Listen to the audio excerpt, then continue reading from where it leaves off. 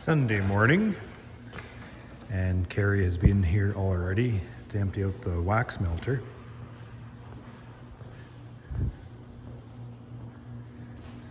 One of my favorite pieces of equipment. Actually, it's a piece of equipment we're just taking for granted now because it just works so well. Wax shoveled in, wax poured out. Every day, just fits the routine. So this place was shut down on Friday. At the end of the day, cleaned up, ready to go Monday. And I'm following through with my routine Sunday morning spinner cleanout. And today, well, every Sunday I take a look to see how the wax is peeling off, to see how the machine has been performing. And I would say it has been performing spectacularly this entire production period, just by the way the wax is presenting itself. Definitely full in here. All right, but the water port, we have a solenoid right there. So every time those pumps turn on and off, so does this water jet, just to lubricate the knives. Keeps the wax a little bit easier, like flakier, I guess you could say. So I'm looking at the fallout, and everything is keeping itself clear. There's no caking.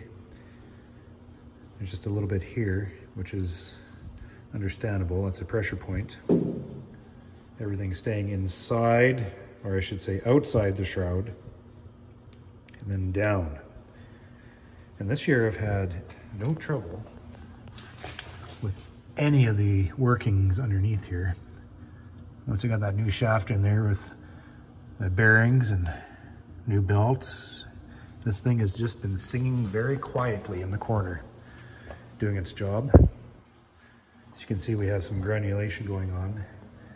We are third week of August. There's no doubt. It's time to get this honey out of the comb. And inside the drum, I'm looking at how the wax is flowing through. And as we all understand, as this drum spins, the honey wax comes in and is shot against the wall, the honey forming a layer, and the wax actually floating on top of that layer.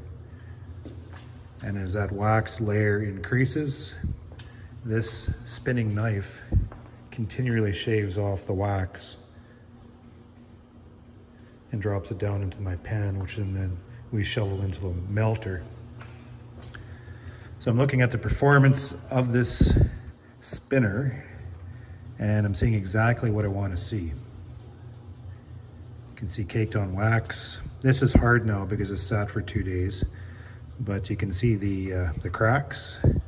It's because the honey layer, which held the wax out, is now, when we dumped the chambers, it got pressed against the wall, so naturally formed cracks. So that's telling me that the honey layer has been maintaining itself properly, which tells me these ports, these escape ports, this is where you dump the honey from the chamber.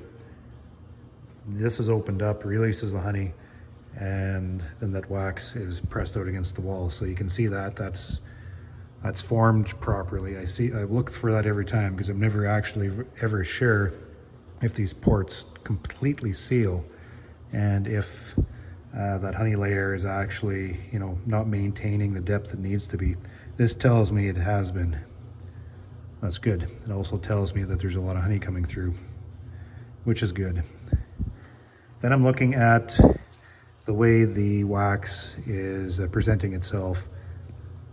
So as it comes in this side, the wax builds and gets pushed down. So this wax layer continually gets pushed down, and as it gets pushed down, the knives shave off the wax as it's floating, right? And you can see this ridge. This whole wax layer is kind of settled a little bit, but this ridge is the top of the knife. So there's pressure on the top of the knife there.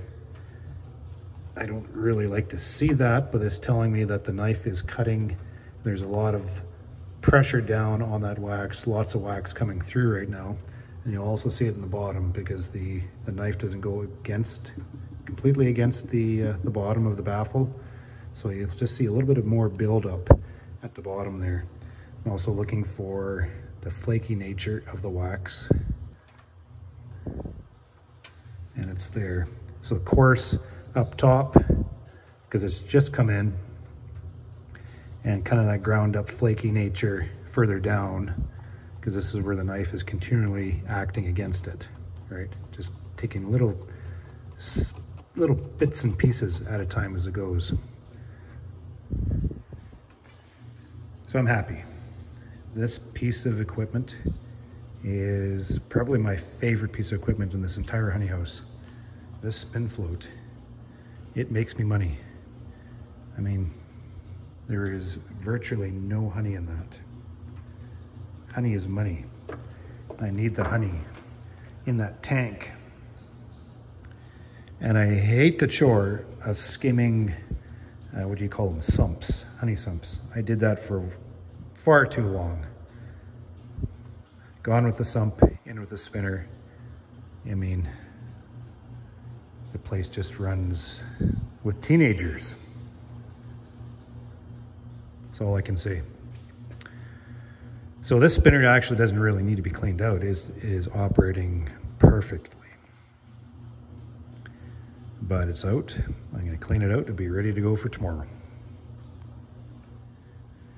Correction. I'm not cleaning this out for the wax. I'm cleaning it out because of the granulated honey.